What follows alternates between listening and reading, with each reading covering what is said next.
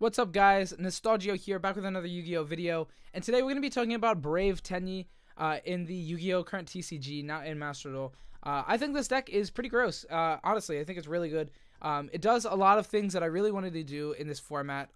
There's three criteria I was really trying to meet, and the main one being Brave Engine. I really want to utilize the Brave Engine with an absurd combo. That's the second criteria, is an absurd combo going first.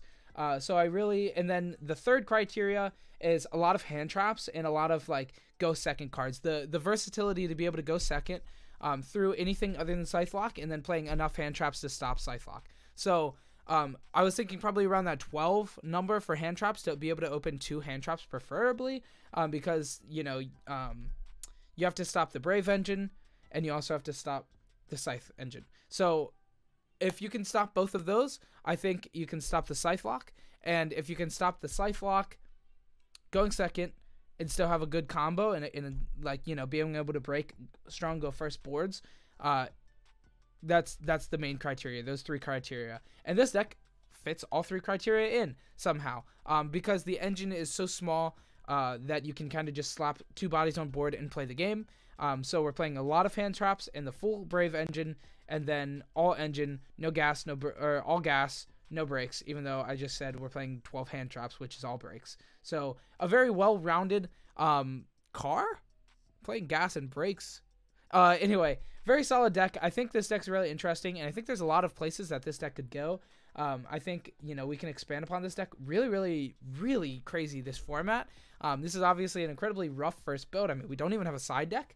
So, obviously this hasn't even been tested. This is just the build that I've been doing test hands with, and I'll show you guys the combo later. It's pretty crazy, and this is just the first iteration of the combo, and that wasn't even with the Cupid pitch stuff.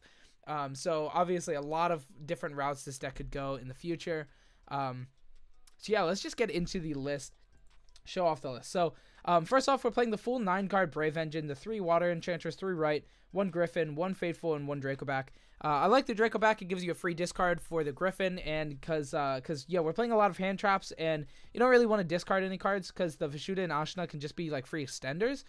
Even though like they make sense to discard, they also make sense to not want to discard because they're just a free body you can slap on board. That can be half of a Needle Fiber, it can be half of a Baron, a little over half, I guess, technically level-wise, but half of a Baron. So all these cards I just don't really want to discard, so Dracoback just makes sense. I think it's pretty crazy. You go right into Fateful, summon Vishuda, Ashna, anything like that, starts the Dracoback, and then you're just playing. Or normal summon the Red Rose, starts the Dracoback, and then summon the Wandering, and it's pretty crazy. So I'm playing the full 9-card Brave Engine. I think in this list you should. Next we played the Tenyi cards. So I played 3 Ashna and 3 Vishuda. These are just the best ones. They're level 7 that free summon on board. You summon them and then normal summon Red Rose and you're into full combo. Or you summon them and then you E-Tele out Ghost Ogre and then you go into Hulk and then you go full combo. So really the whole deck is just like, how can we full combo and draw Brave? So that's really what you want. You want Brave, hand traps, combo. And combo is basically in these cards. Out of like a huge amount of them, and almost every hand trap works towards it too. Half of them, Ash and Ghost Ogre, both are level 3 tuners, which make combo happen. And Wandering Griffin is a searchable make combo happen because you summon it, go into Brave, and it's pretty insane. Or go into Baron, so like you keep your Omni Negate through this whole combo. So it's really powerful. So that is the Vishuda. I'm not playing like the Adara, like any of the other cards. Like these just do it.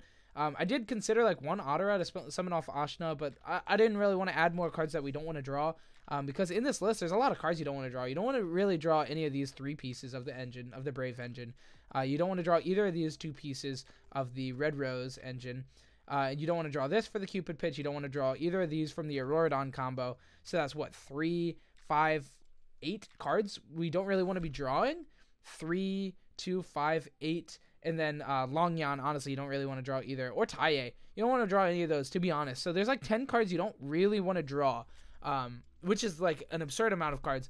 Obviously, all of them work still for combo most of the time, but you still don't want to draw them, especially like the Rose cards. You don't want to draw those because you just want to see the Red Rose Engine into those. So, yeah, but Red Rose, I think, summons from hand, too. From your hand or deck, yeah. So most of them, as long as you can still get to combo, it's fine to draw them. Same with like 001 and not Colt Wing, but almost every card you can still like play if you draw them. Anyway, the next cards are the Rose Dragon cards. So we played the triple Red Rose, one Basil Shoot, and one Rocks Rose. So if you don't know the combo, Red Rose, when it's synchroed with, you get to summon this out of your deck, and then this gets to search this, which this is just Monster Reborn, essentially, for one of these two. So you synchro summon with this, and you can summon this off of Hulk. And then you synchro into Baron, and then you get this guy, and then you have one of these engrave, and then you make Yazi, pop it with the Baron, and then go into your Sword Soul engine. So that's pretty much that. As far as the Sword Soul engine goes, we've just played the one Tenyi and the one Long Yan. Long Yan is really cool because you can search it off of Xixiao. We could also play Blackout theoretically in this, but I think this is more gas going second. Like going second, I didn't want to draw. I don't really want to see the Blackout, and that's another card you don't want to draw. Equal parts as Long Yan. So yeah, Long Yan I just thought was better, but not gonna lie, in a lot of my like combos, it's been kind of dead in hand because we didn't have like a discard. Another Worm or a Sword Soul card. So it's kind of weird. This guy doesn't always come out, but you don't always have to like summon these as an extender. So you can like save it as the discard for Long Yan. Yeah, there's a lot of lines in this deck that are like kind of weird and kind of like depend on it, but Long Yan is one of them. So this is like a card that I'm like debating on cutting. But going first and second, it just like puts up another body, and like Ching Yang is really good, and you can do that pretty early and then like blow through boards a little easier. So I don't know yet. I haven't decided, but yeah, this card's pretty cool. Then we played the Tenyi. Tenyi is the main one, part of the combo. You pop Yazi with Baron, and then go into Tenyi, banish the Yazi, go into Xixiao, go into Long Yan. So that just goes through the whole combo, and those two cards just kind of make it work, which is really cool. The triple E-Telly, this is just a really good consistency card. It just puts out a body on board, and we're playing Ghost Ogre as our hand trap anyway, so it's really good. I'm playing the 2 Ghost Ogre because, you know, if you draw it, you still want to have 1 in deck for the E-Telly. Honestly, 3 of this wouldn't be bad. If I do end up cutting cards like Creation Resonator or the Long Yan, really anything, Ghost Ogre is probably the main card that I'll just add in because it's a good hand trap, and it's good going second. You can just E-Telly, plop it on board when your opponent has like Appaloosa on the field or a Wandering Griffin of their own. So it's good going second, but it also is good like stopping plays. So it's pretty solid. And then a couple bricks, the Resonator for the Cupid Pitch combo, the 001 and the Auroradon, or the Colt Wing for the Auroradon stuff. Oh, I'm losing my voice. and then hand traps. So then I played 2 Ogres, 3 Imperm, 3 Ash, and 3 Gamma and the Driver. So the main reason I'm playing all these cards are all really good. So Gamma, if my opponent like ashes my Water Enchantress, that's pretty free. And then same with if I go E-Telly and they go stop it. But a lot of the time we're gonna like stop one of these guys on board if we're going for like an E-Telly setup without the Brave stuff. So Gamma's kind of weird, but Gamma's just like solid going second. It's really it's like a high impact, low impact, because it only stops one thing, but it destroys it, and it can stop it from anywhere. So this card's just really good right now. I think it's really powerful. Like going second, this is one of the highest impact. And if you side in Lancia, which we're gonna like a lot of the time.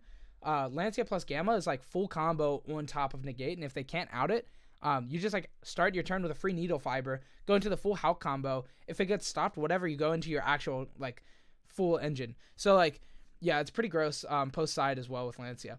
And then Ash and Imperm are just both like really solid, just like low impact hand traps. You know, they stop like a good bit of things in the game. And Imperm and Ghost Ogre are the only ones that if you draw as your 6th card, they're powerful. So yeah, that's why I like wanted to play these cards pretty badly. So yeah, that is the main deck. Definitely some stuff will change. I haven't done this combo yet, like with the Cupid Pitch. It just hasn't happened yet. So yeah, I don't know. It might get cut, but like that board is so gross anyway. Like Herald of Arclight, Borreload Savage, Baron, Hulk. It's good. It's so good. So I don't know, man. I don't really want to cut it, but I haven't done it yet. Into the extra deck, we have the Auroradon. The Draco Sack, this is gonna get cut, I think. So like the extra deck is net decked from somebody else, and yeah, I don't think is optimal. It's definitely not optimized, but there's a lot of places it can go. Draco Sack's a very weird one though. Yeah, 1 Baron. Honestly, this could be 2. Like I'm considering playing a 2nd Baron. The Herald for the combo, for the Cupid Pitch combo, the Cupid Pitch for the Cupid Pitch combo, Borreload for that combo as well. Ching Yang, Xixiao.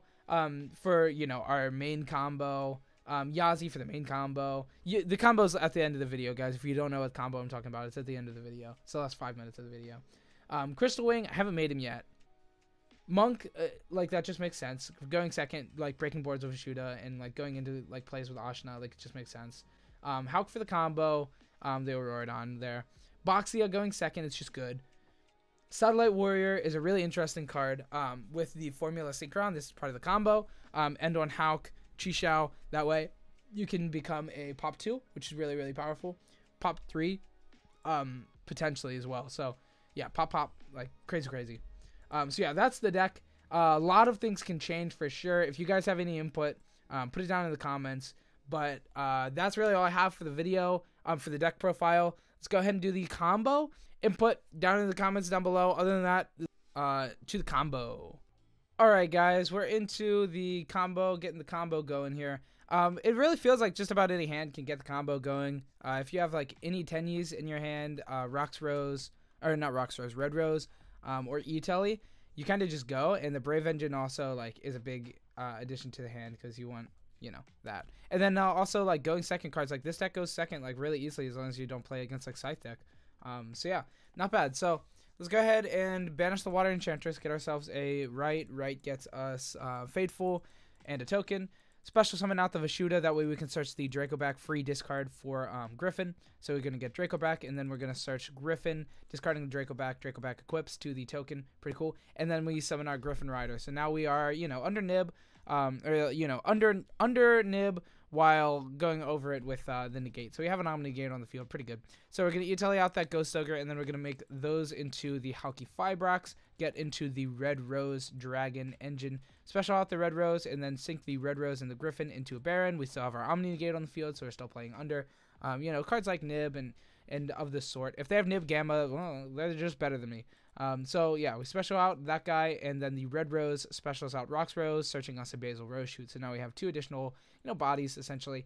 So we're gonna synchro the Rox Rose and the token, the Adventure token, into the Ying Zing. The Yazi Draco back should be off the field. I think I just left that there by accident, but oh well. And then we're gonna use Baron to pop our own Yazi, and Taye is gonna then summon a token, banishing the Yazi, and then we're going to synchro those two together and make a Chi-Xiao, which is going to then search us a Longyan, and the Ashna we're going to dump off of the Taye. So now we have two negates, which is a pretty good place, you know, that you could stop if you needed to, if you don't have anything. But we still do have a Shuna and the Rose Shoot in hand, guaranteed. I misclick, or not misclick, but I realized soon after that we can't do the Longyan here because we don't have a guy. But that's okay. We're going to Basil Rose Shoot, bring back one of our dragons, and then Ashuna special out the Vishuda, and then we're going to Synchro Summon using the Rox Rose and the Vishuda for a Ching Ying. So now this hand ends on Baron, Chi-Xiao, and Ching Ying, and the Halki Fibrax, which as you can see here, we're going to go to the end phase, and this Halki Fibrax can tag out during my opponent's turn into Formula Synchron, and Formula Synchron draws this card, which could draw into a hand trap, as you see here. This is not a hand trap we can use, but it's a hand trap. You know, so if it was any other hand trap, that'd be cool.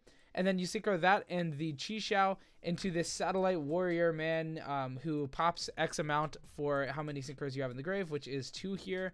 So it's going to be a quick play to pop 2. So instead of searching, you know, instead of searching the Blackout, we have Blackout basically on legs with the Synchron. So, you know, we had the negate from Chi-Xiao, the negate from Baron, and the Satellite Warrior pop 2. We also have, you know, X amount of hand traps in hand, the Ghost Ogre in hand.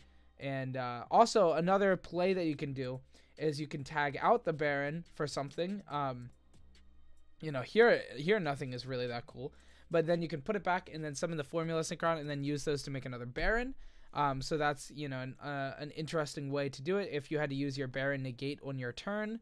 To, you know, hit like a Nibiru, or any kind of hand trap, really any hand trap, and then you want that negate to be live. You know, you're fearing something on your opponent's turn, you know, any kind of like mass board negate or wipe, anything like that. Having Baron could be pretty good, so then you can, you know, use the Formula Synchron and the Chi-Xiao to make the Baron, to have a second Baron negate, because it can only be used once while it's on the field.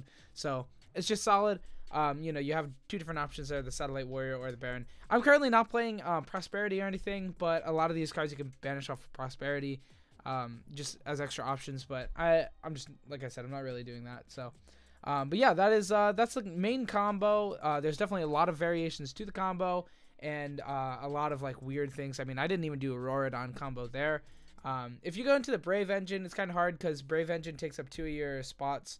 But if you don't use the Brave Engine, you can go into the Halka-Auroradon combo as Plan A, and then when that gets stuffed, you can go into Plan B, which is the Red Rose stuff.